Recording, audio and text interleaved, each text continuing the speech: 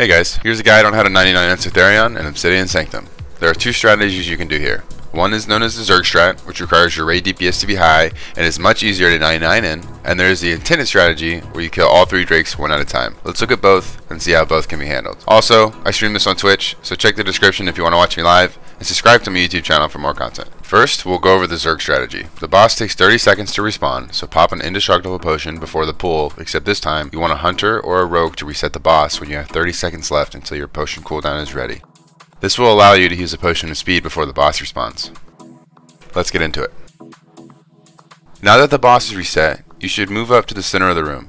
I recommend doing /timer to help time your P-pot. Get centers up fast as this is a big DPS race. If you are a solo warrior in your raid, your rogue should use exposed armor. That will give a better raid DPS increase as the fight is so short.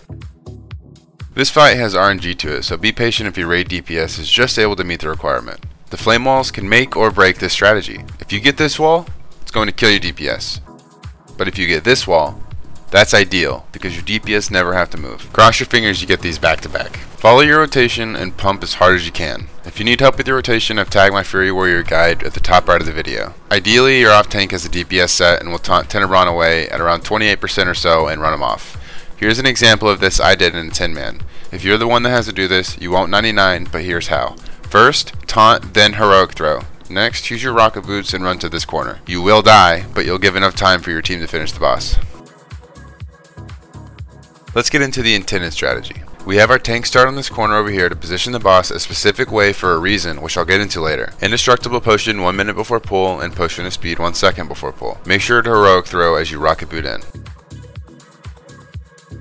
Get sunders up and hold your cooldowns for when the first drake lands.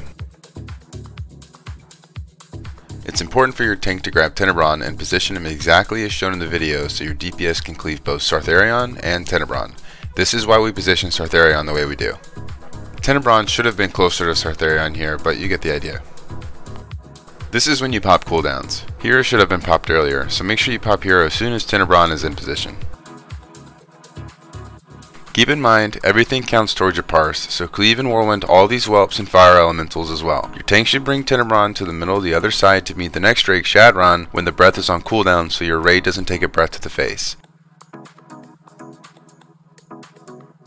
Do this one more time to meet Vespron.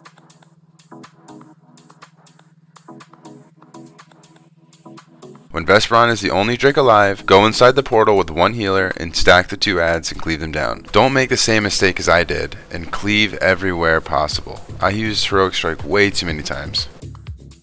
Be mindful of a flame wall up above because when you kill these you'll be automatically pushed up top. The last thing you want is more than half your raid getting hit by a flame wall and you'll most likely wipe. Once you're up top, don't be like me and tab target Sartharion and intercept to him. I'm actually so bad at this game.